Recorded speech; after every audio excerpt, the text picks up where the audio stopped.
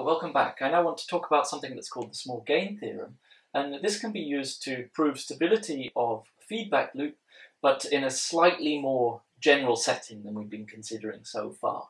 So far we've been just assuming that the top component, G1 here, was a linear system, and it was in feedback with some static nonlinearity.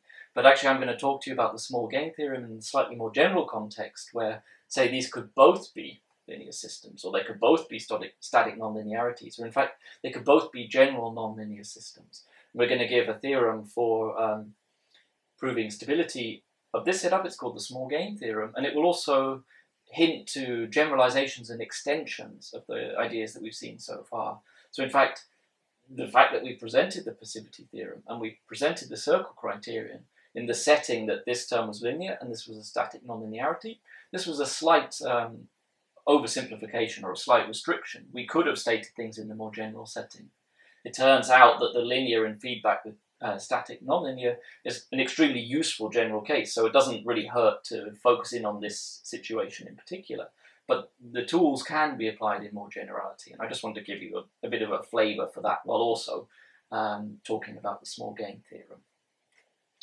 So to begin, let's just assume we are in the setting where G1 is linear and G2 is a static nonlinearity, and we're going to be in the special case that the static nonlinearity lies in a sector where we have slope gamma and minus gamma. So we lie in this nice symmetric sector, and the way I want you to start thinking about this is we're going to say that the static nonlinearity has gain less than or equal to gamma.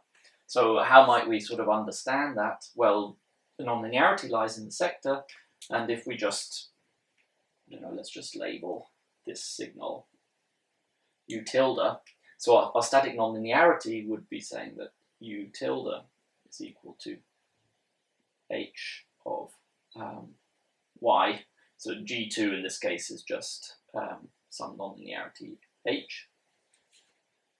And one way to capture this idea that this has gain less than or equal to gamma is to say that U tilde squared minus gamma squared Y squared is less than or equal to 0.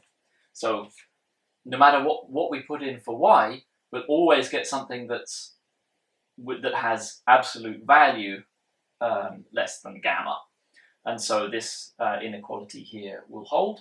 And this is a sort of a more formal way of saying that this static nonlinearity has gain less than gamma.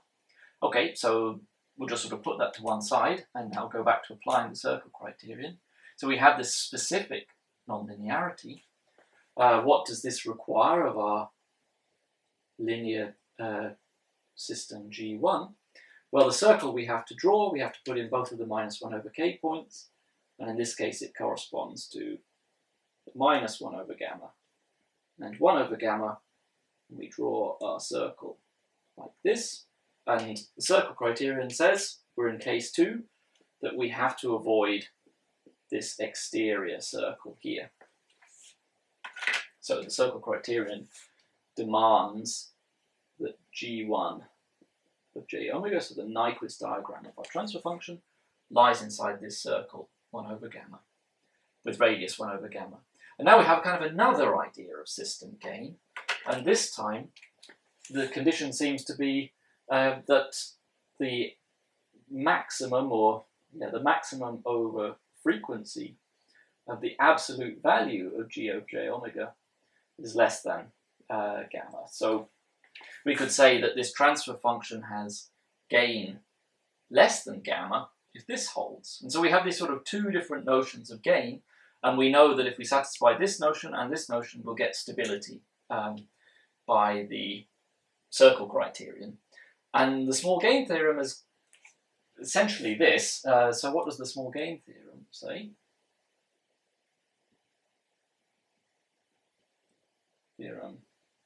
It tells us that this feedback interconnection, so the equilibrium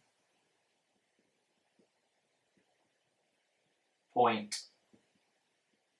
is globally asymptotically stable if G1 has gain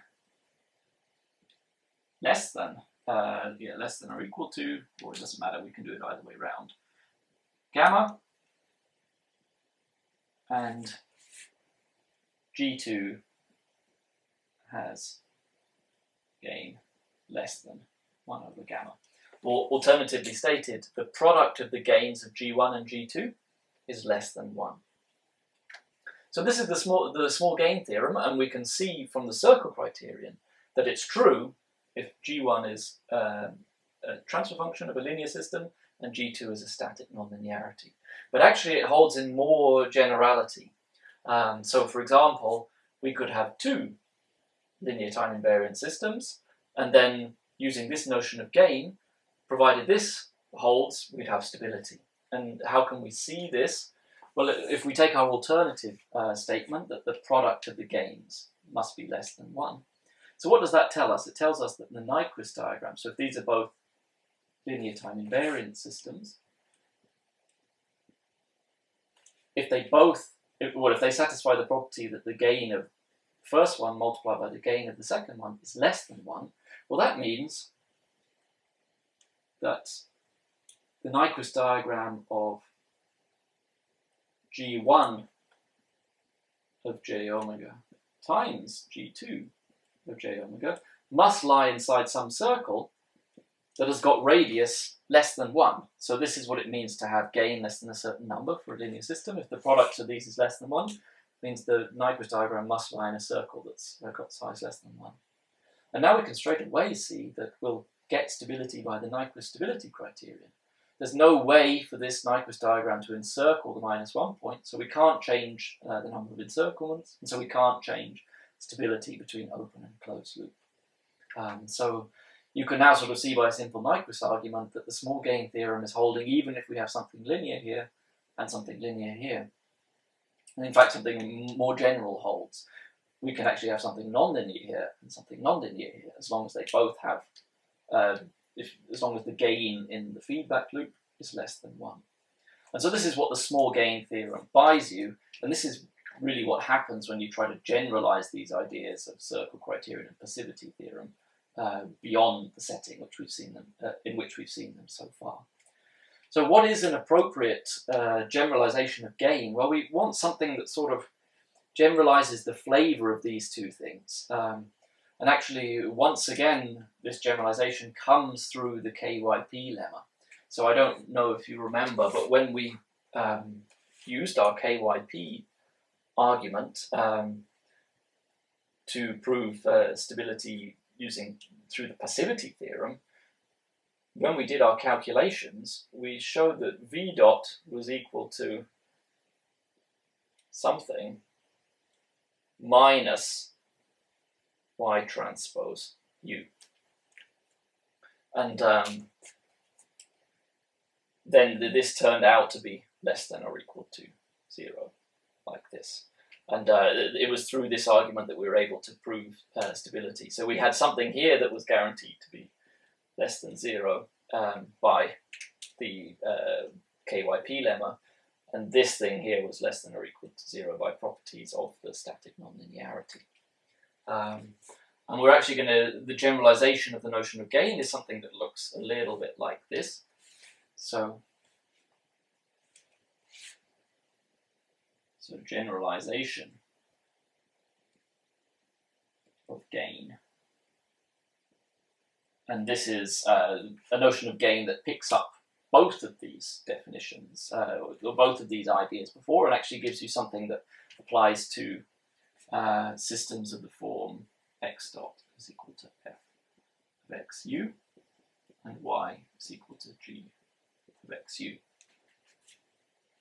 And in particular, we say that such an input-output system now is said to have gain less than gamma or less than or equal to gamma if, so gain less than, let's do less than or equal to gamma, if there exists a Lyapunov function, and actually these are not typically called Lyapunov functions anymore. They're actually called storage functions, but it's kind of the same thing. It's just another, we even use the same notation, v of x, and it has the same properties. It has to be equal to 0 when we put x equal to our equilibrium point, and it has to be greater than 0 everywhere else. So our general system here has gain less than or equal to gamma if there exists a storage function v such that v dot minus, and then what do we say? We have to use this. What do we say? Y transpose y minus gamma squared u transpose u is less than 0. So, or equivalently, v dot is less than y transpose y minus gamma squared u transpose u. And so this is our generalization of the notion of gain. If our system satisfies this property here, it's said to have gain less than gamma.